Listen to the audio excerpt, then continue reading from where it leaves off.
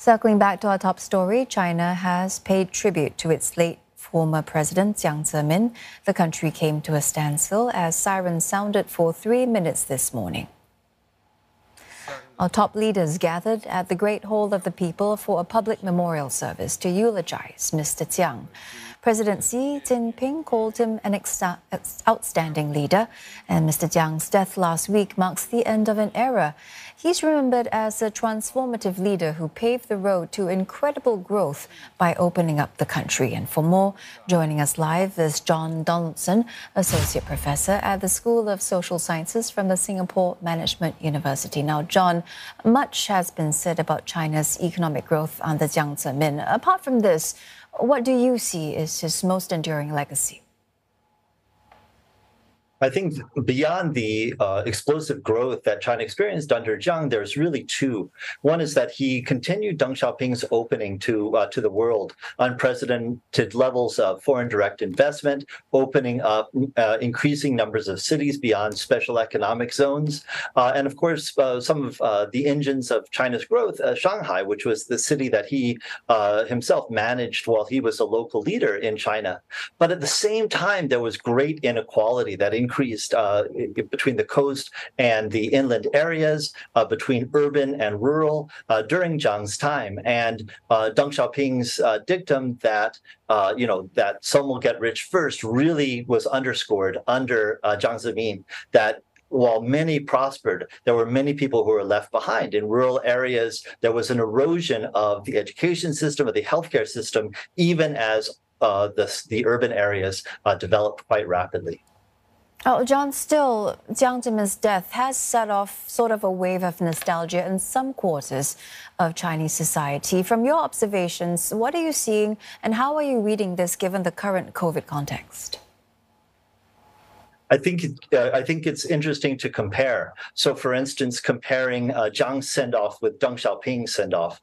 When Deng Xiaoping was mourned, it was great sadness. There was almost histrionic reactions to it. Another comparison we could make is the treatment of Hu Jintao, who famously was unceremoniously ushered off the stage. That is Hu Jintao, which is Xi Jinping's predecessor. And so compared to Hu, Jiang's treatment has been better. But the other question is, the other comparison that we can make are the deaths of two earlier leaders, Zhou Enlai in the late 1960s, and Hu Yaobang, who died right before the Tiananmen Square protests. And both of those eras ushered in times of great turmoil and instability in China. And so the question will be, will Jiang's funeral, will Jiang's death be that kind of a moment? My own reading is that Jiang was not nearly as popular as either Hu or as Hu Yaobang or as Zhou Enlai. And so if there are any protests that are happening, it's more of a mark of the unpopularity of Xi Jinping than it is a mark of the popularity of Jiang Zemin. And John, let's move on to Hong Kong, perhaps, which will also remember the former leader quite fondly. Some analysts saying that at the time he did set just the right tone for the one country, two systems there. How would you compare that with the current political climate in Hong Kong?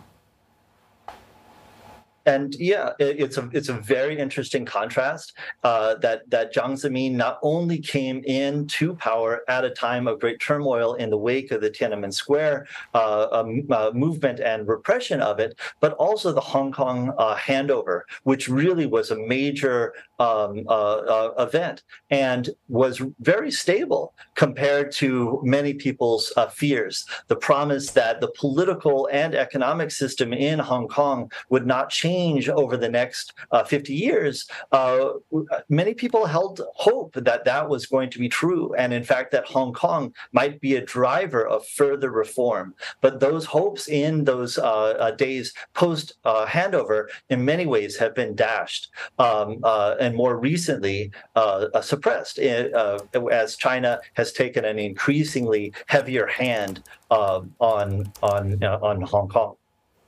And comparisons, of course, being made between Xi Jinping and Jiang Zemin, as you mentioned earlier.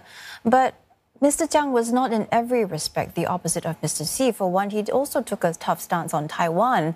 Some analysts, however, say he was in power at a time when things were different, during a relatively conciliatory period in China's foreign relations. Would you agree with this?